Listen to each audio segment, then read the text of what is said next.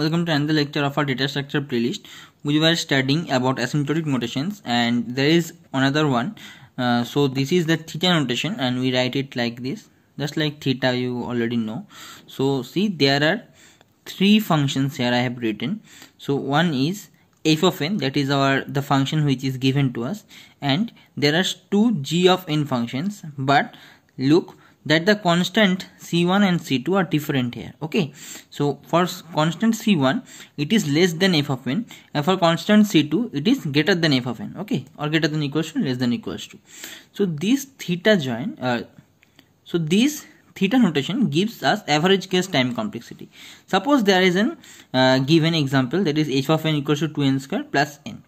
So our most dominant term here is n square. So I will do just the similar thing which I have done for big O and big omega notations here. So let's check. So c1 into g of n is less than equals to f of n. See, it is less than equals to f of n, and c2 dot g of n is greater than equals to f of n. It is greater than equals to f of n. So see, so f of n is what? It is 2n square plus n. So our most dominant term is n square. So g of n will always be n square. Okay. So c1 n square less than equals to 2n square plus n, less than equals to c2n square. So now what should be the value of c1 and c2? So c1 and n square will be what? It will be less than 2n square plus n. So if value of c1 is 2, then its value will be 2n square. So this will be just less than 2n square plus n, and if we put value of c2 as 3, then it will be 3n square. So it will be just above the value 2n square plus n. So this will give us our theta notation. So this will be, it is theta of n square. Okay. Now let's check the relative order of time complexities. Now compare among them. So first, that is order of 1, that is the constant time complexity, and this is the lowest time complexity. Then we have order of log n and order of log n.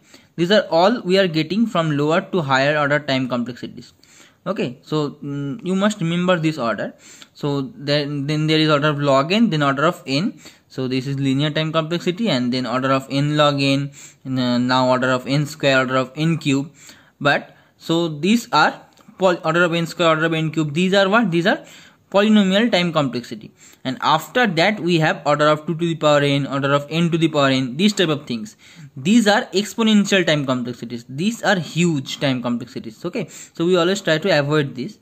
And here n is what? N is about the large number. Okay, n is a very large number. Okay, so we do not consider this type of time complexities and their order for small numbers like 1, 2, 3, 4, this type of inputs. Okay, we do them for huge numbers. Suppose the number is 10 to the power 5, and calculate the value of all of this, and you can see yourself that the order is holding. Okay, so it may or may not hold for small values, but it will always be true. This order is always be true for huge numbers, and that's what we do. We calculate time complexity for large numbers.